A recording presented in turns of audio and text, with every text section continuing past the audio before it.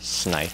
Severus Snape. Dumbledore. Snape. Ron. Severus Ron Snape. Weasley. Snape. Ron. Snape. Ron. Severus Ron Snape. Weasley. Snape. Ron. Snape. Ron. Severus Ron Snape. Weasley. Snape.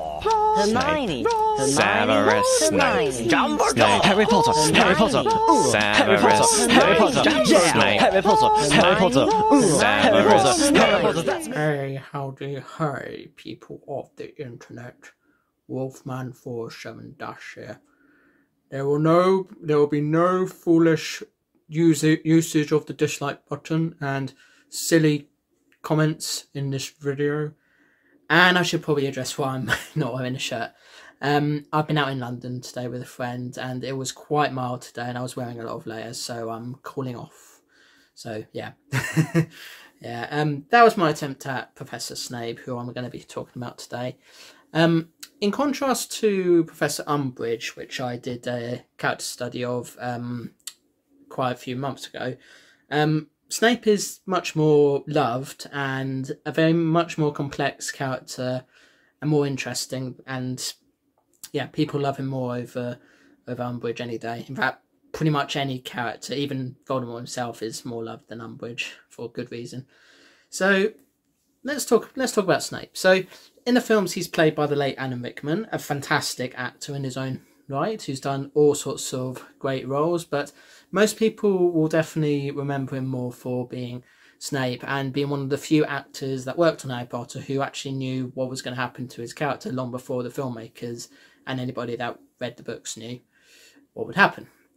So I guess I should say how I feel about where he stands. So as we all know, he comes across as if he might be a villain, he might be a very loyal follower to Voldemort and all this other stuff. But then at the same time, people feel a bit conflicted because in Philosopher's Stone it was revealed that, or Sorcerer's Stone if you're in the States, it was revealed that he was not the one that was trying to find the Philosopher's Stone for Voldemort to use and yada yada yada. It was actually Professor Quirrell. What he did do in Philosopher's Stone is even though he came across as someone that Harry immediately doesn't particularly get on with very well, he actually tried to save him through the Slytherin Quidditch match. So he used a counter curse to sort of counteract the thing that... No, he tried to use a sort of spell thing to try and counteract what Quirrell was doing. So that's what he did there to help Harry. Then in Chamber of Secrets, in Chamber of Secrets, he is in it a bit, but he's not in it too much. In fact, the most significant scene he's in for that film is when they do the dueling club, in which he reveals he's actually a lot more powerful than Lockhart.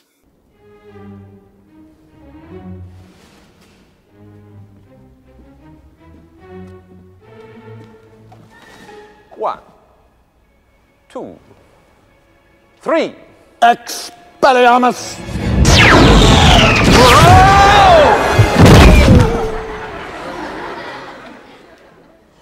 But then again, everybody knows Lockhart is a bit of a fraud, but if I ever do a character study of him, we'll go more in depth with him on that.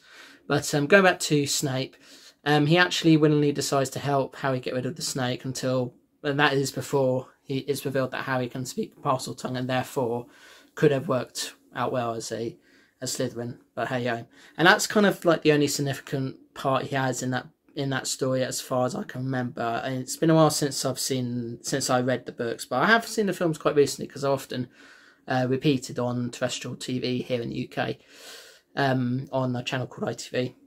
In Prisoner of Azkaban, the most he does in that one is he teaches one class of Defense Against Dark Arts, wishing Harry good luck in a very rainy Quidditch match, and then also doing his teacher duties of protecting Harry, Ron and Hermione from what was eventually turns out to be Sirius Black, who was not a traitor to the Order of the Phoenix. He was actually framed for everything that happened in the First Wizarding War. So that's that. But Snape just kind of does kind of feel like he should be against Sirius, but does kind of accept it in the end. So there's that. In the Goblet of Fire, he is probably the first that's suspicious of Moody, and is also the one that does ultimately have Dumbledore agree to allow everybody that's picked by the Triwizard Cup, including Harry, to do the Triwizard Tournament, because the rules are absolute, and yada yada yada, you know, from there. What the devil with Barty and his rules? And since when did you accommodate the ministry? Master, I too find it difficult to believe this mere coincidence. However, if we are to truly discover the meaning of these events, perhaps we should, for the time being, let them unfold. What? Do nothing? Offer him up as bait? I mean, Potter is a boy, not a piece of meat. I agree with Severus. And he also advises Harry against using Polyjuice Potion, because he's one of the few people that Snape knows that has used Polyjuice Potion before. Not something found in your everyday garden. Nor is this. Know what it is? Bubble juice, sir. Veritaserum. 3 drops of this, and you know who himself would spill his darkest secrets. The use of it on a student is, regrettably, forbidden. However, should you ever steal from my personal stores again, my hand might just slip over your morning pumpkin juice. I haven't stolen anything. Don't lie to me. Gillyweed may be innocuous, but boomslang skin, lacewing flies. You and your little friends are brewing Polyjuice Potion, and believe me, I'm going to find out why. For those who don't know or forgot, Polyjuice Potion is the potion that lets you turn into somebody else, whether it's a cat, another student, whatever. It allows you to turn to someone else, and it does require a lot of very complex ingredients, and does take a while to brew, unless you're using in-game time in the video games or something else. Anyway, so he advises against how to use any more of that. In Order of the Phoenix, he probably does the most help with Harry, in that he tries to teach him how to not let anybody try and control his mind, in which Snape enters Harry's mind to look at his memories, because he knows full well that Voldemort will attempt to do that as well at some point, which he does eventually do at the end of Order of the Phoenix in the final clash. So he does that, but in turn, Harry is able to enter Snape's own memories, and finds out that as it turns out, his father, James Potter, was actually a bit of a bully to Snape, and, well, we know what happened there. It's probably in Half-Blood Prince where Snape actually doesn't really do anything for Harry other than reveal himself discreetly as the Half-Blood Prince by giving him the potions book that has his notes in it. And then, as we all know, he kills Dumbledore, but that's not really explained why until like the next book or film, whatever. And yeah, he's basically found out to be a traitor to the Order. But in Order of the Phoenix, he does help the Order he does discreetly warns the Order of what's going on in the Ministry of Magic for Harry, which Harry discreetly said to him when he was being tortured by Umbridge. But anyway, going back to where we are. So, Half-Blood Prince, he's found out to be a traitor, or so we think. And then in Deathly Hallows, it's finally revealed that even though he was given a high-ranking thing of power by being the new headmaster of Hogwarts, it actually reveals that Snape was all this time helping Harry, and was the one that sort of gave Harry the last amount of memory he needs to know how to defeat Voldemort, which is finally at long last revealing why all this time, why does Harry have this connection to Voldemort? Why does he always get so weak or stressed or anything when he's near Voldemort? And even though he does die in the end, and he does eventually be able to give that information, and in turn, his memories also reveal where his allegiances lie, which is he was ultimately good all along.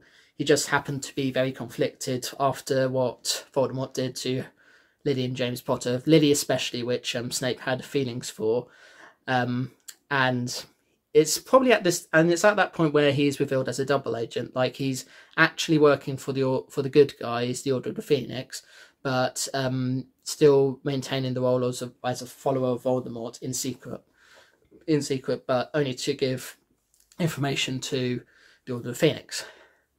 And that's pretty much Snape in a nutshell. In like other stuff he does, in the Hogwarts mystery game, which I haven't played in such a long time. In fact, I've kind of stopped playing that because of the whole thing with in-game currency and so forth, which got a bit out of hand.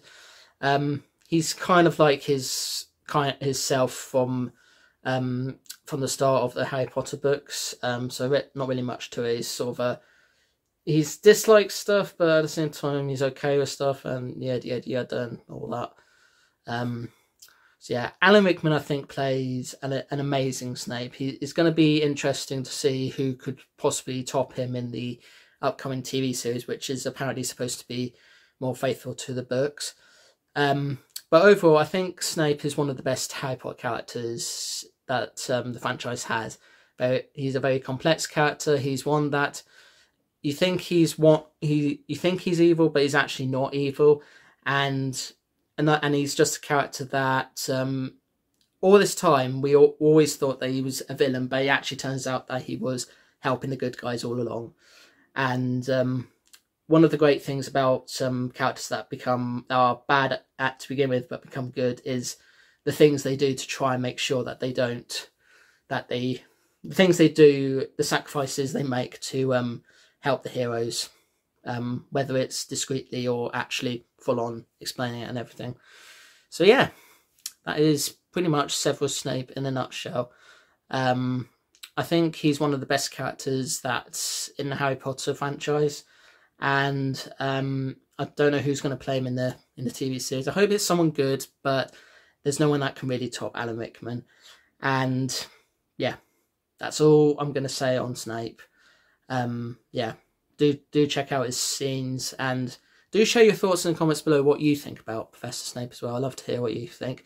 I know for a long time he's always wanted to be Defense Against Dark Arts teacher, and he does eventually get that role, even though Voldemort himself has put a curse on that role where every year there's a new teacher that does Defense Against Dark Arts because the teacher beforehand got a bit of bad luck. So, and I won't go into detail about that because you pretty much know how it happens. It's either they're found out to be a criminal, they're found out to be a fraud, they resign, keeping their dignity intact and all that, or they're just given a new role elsewhere in Hogwarts and yada yada yada.